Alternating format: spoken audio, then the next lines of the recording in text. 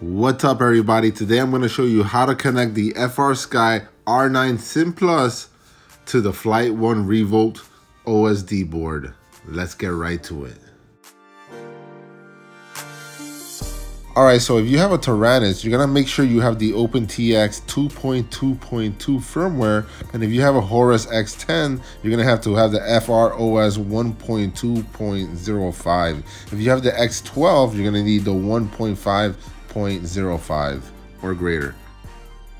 Along with the receiver comes two cable harnesses, one that says connection 2, one that says connection 1. Depending on what you're running, whether you're using PPM or S-Bus, depends on what cable harness you're going to use. If you're using PPM, you're going to be using harness number 2, and you're going to connect it in the back and set up all your channels through there. If you're going to be running S-Bus, you're going to be using cable 1 or connection 1, as they wrote, or whatever con 1 means, and you're going to connect it to the port that says A on it, or the one that has VCC on it. Since I'm using S-Bus, I'm going to take the cable harness 1 and I'm going to connect it to side A of the receiver. Alright, here's the RevoltOSD board, and the first pads we're going to be soldering is the inversion pads. The Frsky protocol is usually inverted at the outputs, so we gotta let the flight controller know that we're gonna be sending in a signal inverted or whatever. So get some flux on your soldering iron and just bridge the bottom pin or the bottom pad with the middle pad.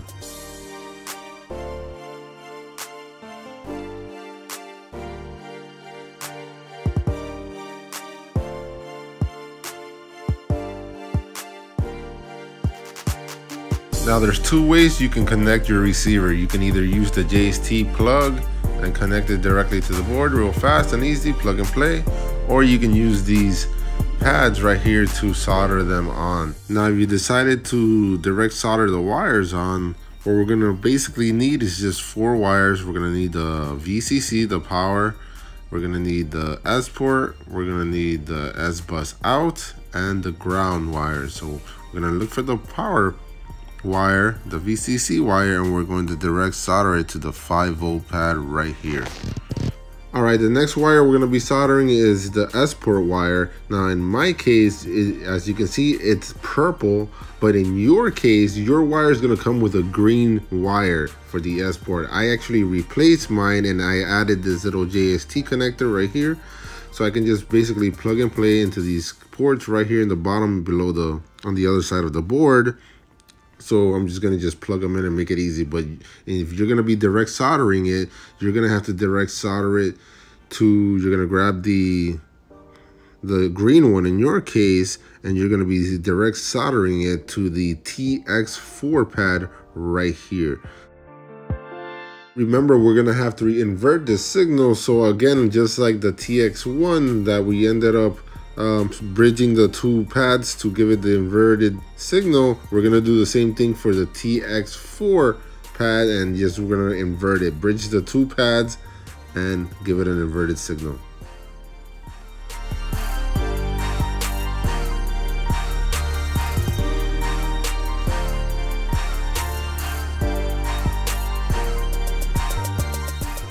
Alright, next up is your signal wire, and we're going to be using the S-Bus out cable, which is the gray one, the gray wire, and we're going to be soldering it to the TX1 pad right here. Of course, you don't need to do any of this if you just plan on using the JST connector. Alright, so far we've done the 5-volt, which is the VCC, we've done the S port, we've done our signal wire, last we got the ground. So we're just gonna take the ground wire and solder it right to the ground pad right here.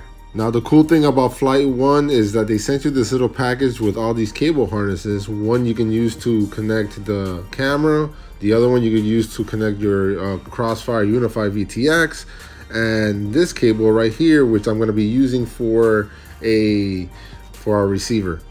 Alright, so the original harness has 4 wires. As you can see, there's only 3 wires on this one, and that's because I pulled out the yellow wire. I'm not going to be utilizing it, so I decided just to pull it out. When you connect the JST connector, you'll notice that every wire is basically in the right spot that we needed, except the TX4 pad. We have the signal wire right here. We've got the 5 volt, also known as the VCC, right here, and the ground pad. I took the green wire and I soldered it to the gray wire on the cable harness of the receiver, which was the S-bus out. Next, I took the black wire of the cable harness that came with the Flightone and I wired that, or I soldered it to the black wire of the receiver. So that was pretty easy. It's just black to black. And it's going to be basically the same thing with the 5 volt. The red one is just going to be the red one to the red one of the receiver. Alright, now finally we have the TX4 pad, which is going to be your S port. And what I did was take a spare JST connector that I had that fits the same size and change the wire.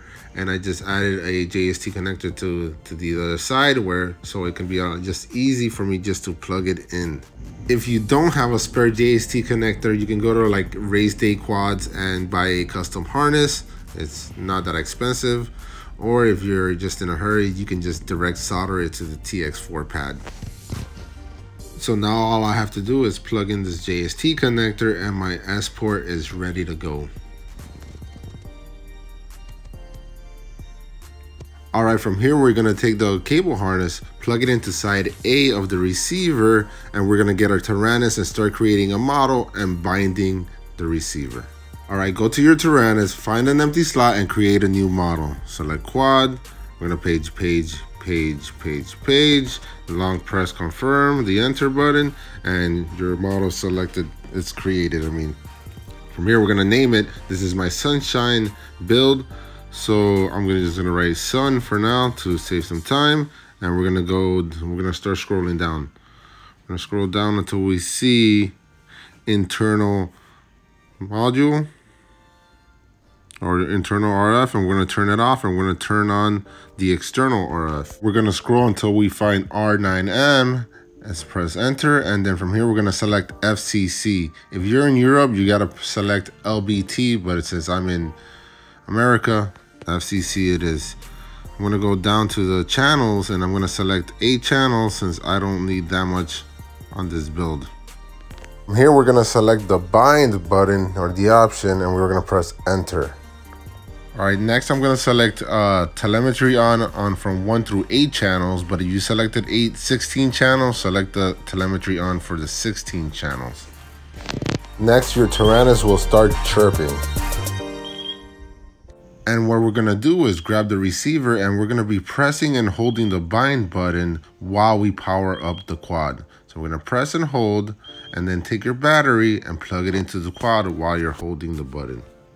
Had to do it off camera, but when you do it right, you'll get the 2 blinking lights. From here, all you have to do is wait a few seconds and unplug the quad. So take off the battery and then go to your Taranis and turn off the bind button.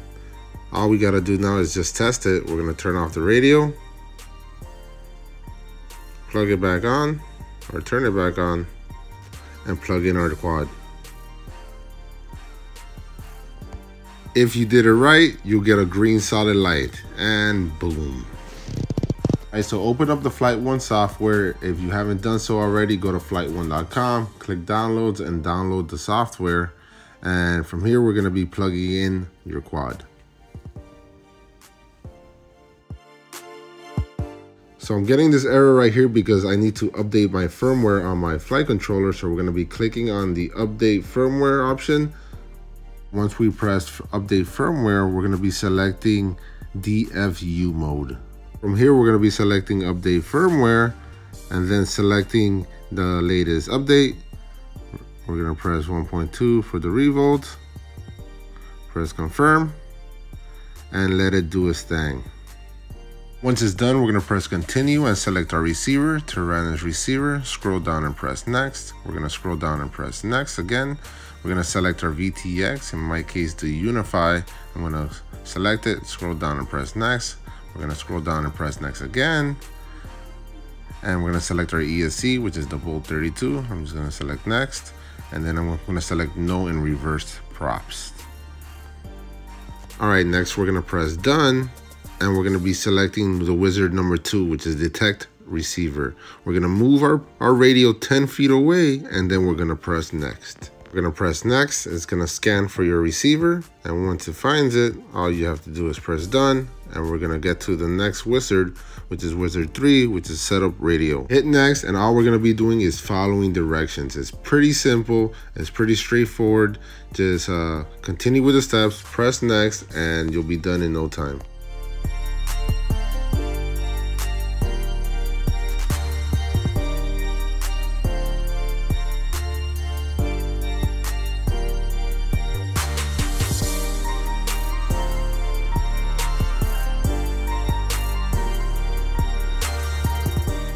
That's it, you're done. That fast, that simple. How to connect your Slim Plus to your Revolt OSD. Peace out.